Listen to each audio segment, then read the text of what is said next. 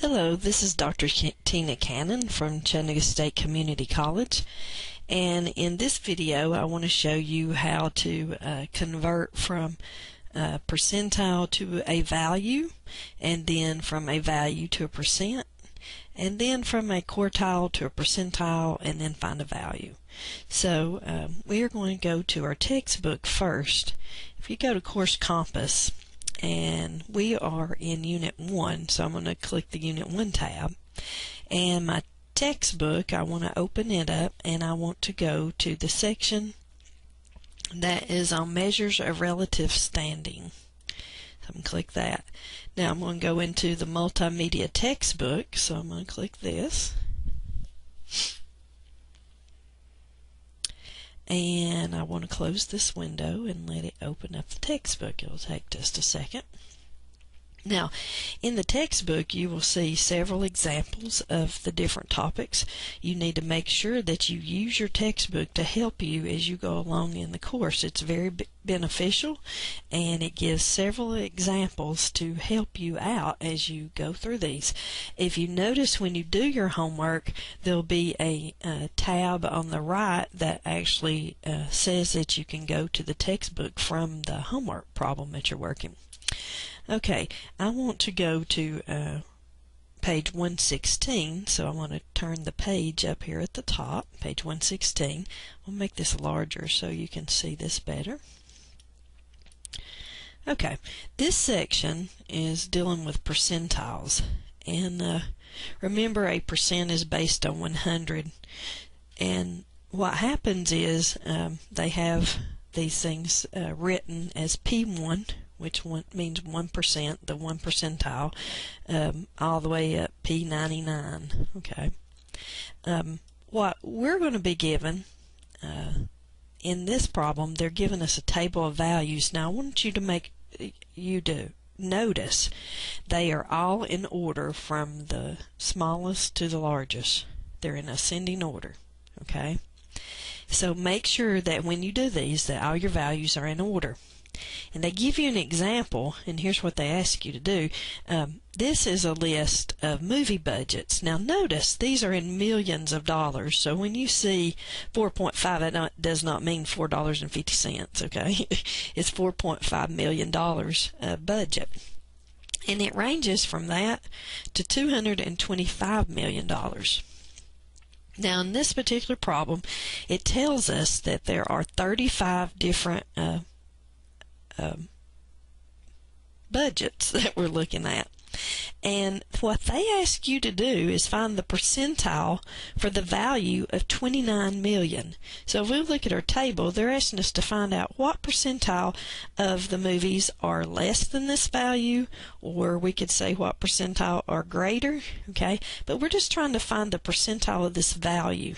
Okay, there is a formula for this that you need to learn, and it's based on writing a fraction, where a fraction is your amount divided by your total, and then if you convert a fraction to a decimal and then to a percent, that's what you're actually doing here. You're taking that fraction, converting it to a decimal, then changing it to percent by multiplying by 100. So in this particular case, when you try to find the percentile, you locate your value, and notice it says the number of values less than 29. Okay, so if we count those, there's 1, 2, 3, 4, 5, 6 values. There's 6 budgets that are less than $29 million. Okay, and then there's 6 out of a total of 35. So I'm going to call up my calculator, and let's get out of this. Okay, so if I do 6 divided by 35, I can convert that to a decimal. And then multiply by 100, which all that does is move the decimal over 2 places. Now I want you to notice what it says right here. Round the result to the nearest whole number. So if we actually work this problem, we get a 17%. So what that's saying is 17% of the movies movie budgets are less than 29 million. Now if we go to the next page, you can see that they actually work this out for you, okay? And notice their interpretation. The budget amount of 29 million is the 17th percentile. This can be interpreted loosely. The budget amount of 29 million separates the lowest 17% from the highest 83. Now that's important as we go along, that you comprehend that when you think about the total percentage, if you notice, these things add up to 100%. But they're saying that score separates those. Okay. Now remember, you use, let me go back to the formula. You use this formula, the number of values less than x divided by the total, when you are given a percentile and you want to find a value. Now we're going to go to another kind of problem, and here's some things that you need to know. This on page 117 in your textbook. There are some notations that we're going to be using, and there's a formula on page 117 at the bottom. It's your location formula for a value, okay? And what happens is, we know n represents the number of values in the whole table, okay? Now k is going to represent the percentile.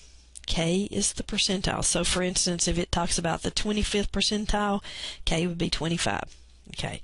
L is the location formula. It is not the answer. When you plug this in, that is not telling you that's your value. Okay, that's the location. And notice what it says, locator, that gives the position of a value. Okay. And then notice P sub K, K is your percentile, so they've already worked with this.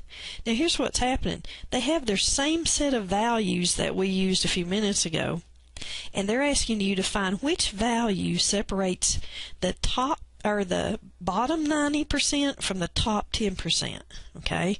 We're trying to separate the bottom 90 from the top 10. Okay? Now if we go back and look at our values, think about what this is looking like. Before, this separated our tops or our bottom 17 from our top 83. Okay, so you're actually given a value, or in this particular case, a percentile, and asked to find this location. Okay, or you're given a value and asked you to find this. Okay, so here's what happens. They're going to give you percentile, ask you to find the value. Okay, the other one, they gave you the value, asked you to find the percentile. I may have said that backwards a few minutes ago. Okay, but with this, what happens is the K is that 90th percentile, 90. N is the number in my sample, so I had 35. So if we take out our calculator, and we know if we divide 90 by 100, it moves the decimal 2 places. Okay, so we have 0.9 times 35. So you get this number. Now there's something very important that you need to look at. Notice this is a decimal, and I want to show you something. There is a flow chart on page 118 that leads you through something that you need to know.